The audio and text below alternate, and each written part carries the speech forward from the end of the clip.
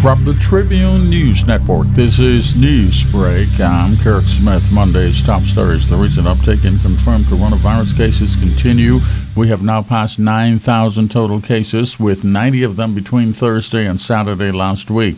And there's now genuine concern that the country could be facing a third wave of this virus. 14 cases on Thursday, 34 on Friday, 42 on Saturday, a trend that has health officials worried and the government concerned.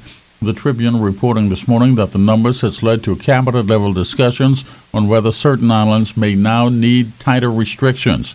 Most of the cases reported in the period are in New Providence and Grand Bahama, 39 in the capital, 34 in Grand Bahama. Smaller numbers reported in Abaco, Eleuthera, and Andros during the period. There are now 30 persons in hospital getting treatment for the virus. 2 of them are in the ICU. No other deaths have been reported. Tourism Minister Diaghilev is among the cabinet members openly expressing his concern about the increase. He says a third wave of this virus would set us back dramatically, and he is urging the public to do their part to avoid this. Meantime, vaccinations continue in the capital and in Grand Bahama. Close to 7,000 persons now have their first shot, including Police Commissioner Roll, who is urging but not insisting that police officers get vaccinated also. This is Newsbreak from the Tribune News Network. The church is now throwing their support behind the corona vaccine. A statement from the Christian Council's Vaccine Investigative Committee says their experts agree that the benefits of getting the vaccine far outweigh the disadvantages. Former Health Minister Dr. Dwayne Sands urging officials not to be lenient with those persons caught using what is believed to be fake coronavirus test results. Dr. Sands says the alleged offenders were driven by selfish motives and should be punished accordingly. Police, with some work to do from the weekend, they have another murder to investigate. A man shot and killed on Gibbs Corner here in the capital. The murder total approaching 30 for the year now. 3 other persons in hospital from weekend shooting and stabbing incidents. 2 persons died in separate traffic accidents over the weekend. One in Andros, the other in the capital. Both victims are men. Both incidents under investigation still. Details of the day's top stories in the Tribune newspaper on the streets first thing in the morning. Stay up to date online at Tribune242.com.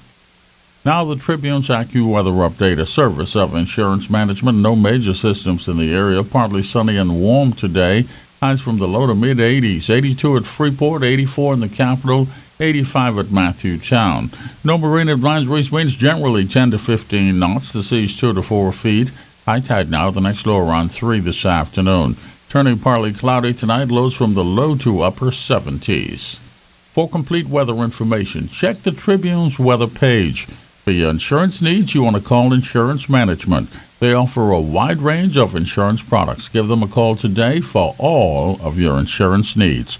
With more than 40 years in business, nobody does it better than Insurance Management. This is Newsbreak from the Tribune News Network.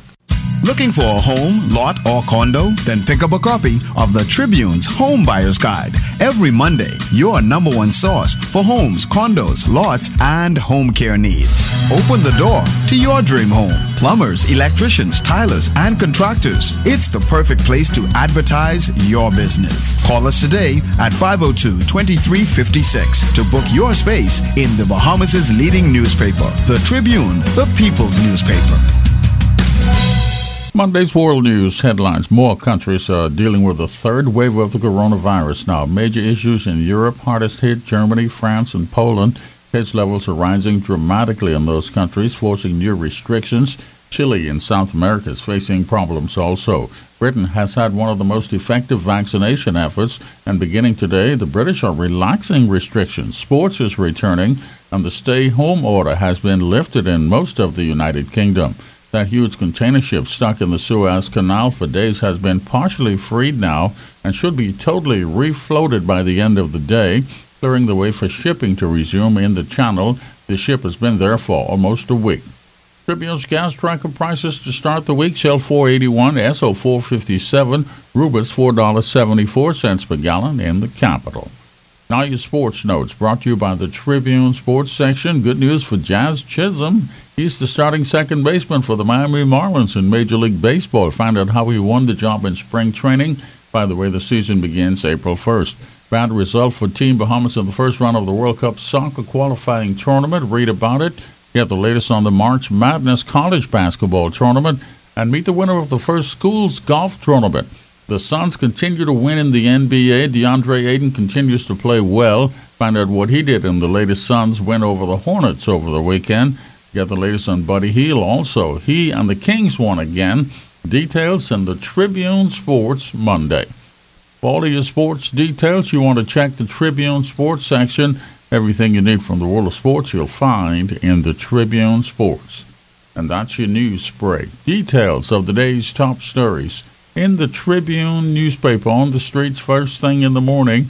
Stay up to date online all day at Tribune242.com.